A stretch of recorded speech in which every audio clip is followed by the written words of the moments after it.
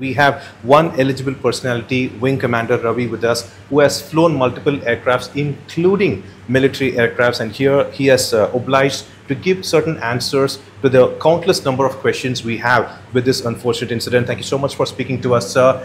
Give us a small briefing about yourself, sir. I'm a retired Wing Commander from Indian Air Force, and I have been in Indian Air Force for 20 years, and during my career I have flown military aircrafts, mainly like Hawker Siddeley 748, then Antonov 32 Russian, and then Illusion 76. I have close to about 5,000 hours of flying in my career of last 20 years. Then I was with Blue Dart Aviation Cargo Airline as a safety manager.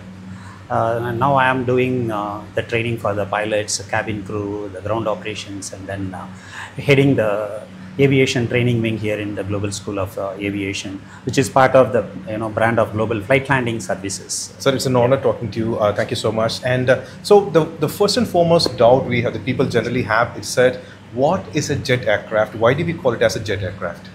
Yeah, jet aircrafts generally fly with the jet engines. Basically, these engines take the air in and then the compress.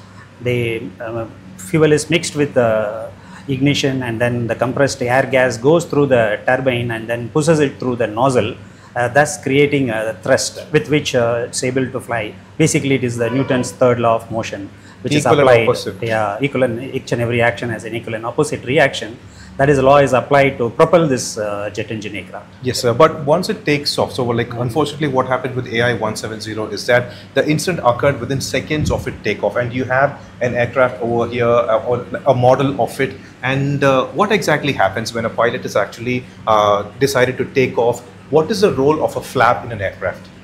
Yeah, if you see the main, this is the jet engine, and then these are the wings. And since you spoke about the flaps, normally the aircraft needs to produce the lift enough to get airborne from a runway.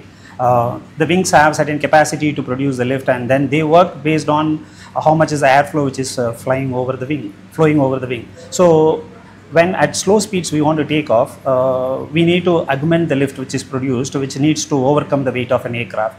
So the flap is called a lift augmentation device.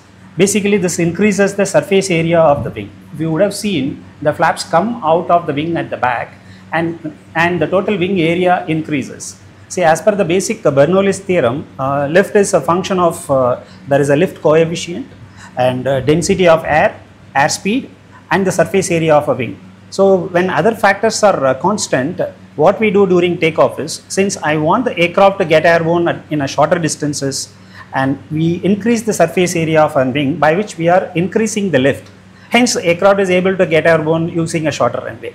So higher the flap setting, higher is the surface area, greater is the lift, and lesser is the runway required. And when it comes to Dreamliner, another question that was put forward on the social media is that where exactly is the fuel stored?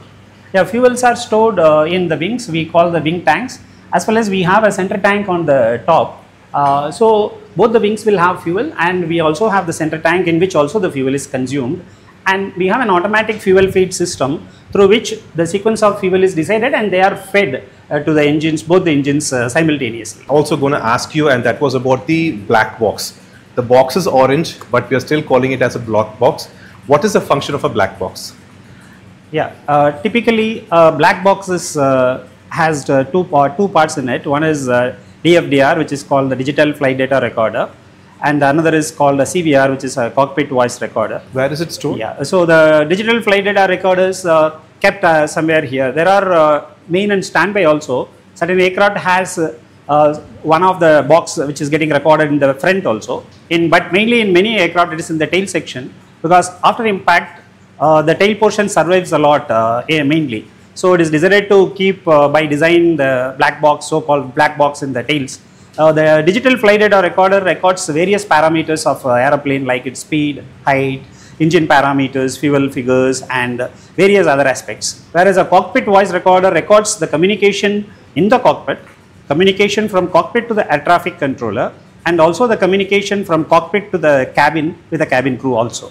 So all the communication which takes place in an aircraft are recorded and then preserved in this. So when we download it and then we are able to work backward, or nowadays we do have animation softwares which are able to reproduce the actual construction of the flight from the digital data and then we can simulate what went wrong and how the aircraft behaved and why the accident took place. So these are certain technological advancements which are available, and mainly they use the data in dfdr, the so-called black box.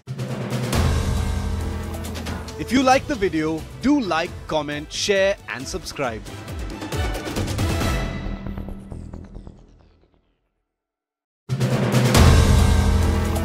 If you like the video, do like, comment, share and subscribe.